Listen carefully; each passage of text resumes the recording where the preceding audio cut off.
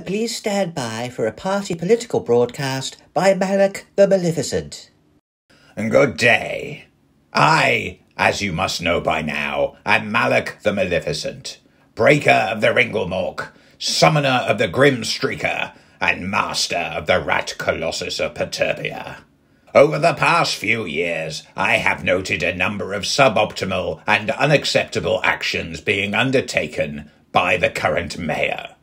He has failed to maintain law and order in our fair village. He is an impediment to progress, and he has, for over 3 months, ignored my demands to fill in the pothole at the end of my garden path.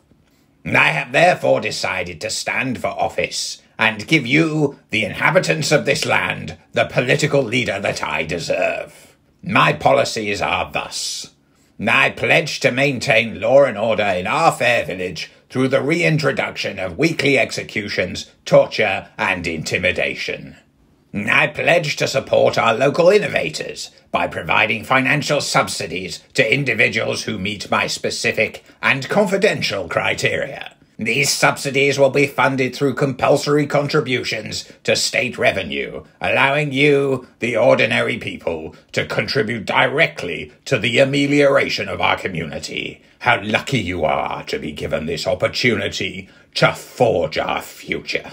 I further pledge to maintain the roadways and public footpaths of our region, beginning by filling the pothole at the end of my garden path and then considering future road improvements on a case-by-case incentive-driven basis. Vote for me and enjoy all the benefits of the societal enhancements laid out in my, 3-step levelling up plan.